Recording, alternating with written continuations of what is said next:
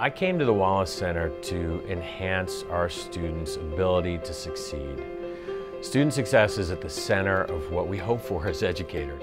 When I joined the faculty about 4 years ago, one of my first questions to my mentors here on campus were, how do we document student work effectively?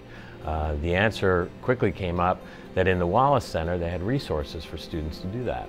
So I came and introduced myself to Elizabeth and found we had an outstanding resource here in her office. Just having the in-house capabilities are critical. Her team is student-based. So many of my students know her students or form relationships with the team here that goes beyond the specific interaction around their photo projects.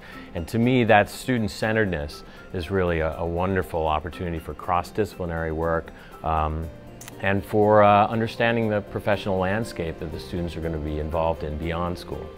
Without proper communication, it's impossible to tell your story.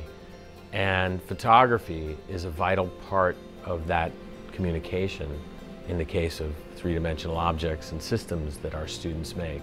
Industrial designers, when they go out into the workforce, are showing their portfolios in order to get job positions. That is the key aspect, or the key communication tool that we have to seal the deal with potential employers. We're dragging around a two-dimensional document, and that document consists of research data and imagery of the three-dimensional projects that we make. So that imagery has to be world-class. If the Wallace Center ceased to provide a service like this, we would be in dire straits in my program, and I'm sure in other programs. We'd have to basically recreate it on our own, which would not be easy. For me, Wallace Center is a plethora of important resources for students and faculty. I bring my students, and many of my colleagues bring their students over to the Wallace Center to do research demos with the librarians. Becky Simmons in the archives is a fantastic resource for us.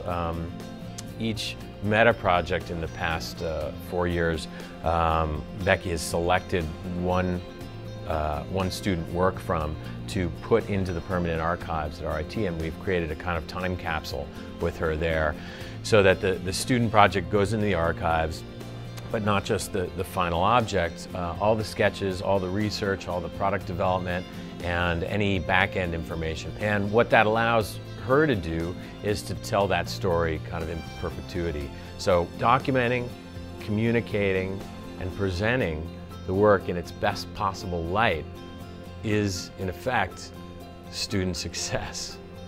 And that's why we come to the Wallace Center.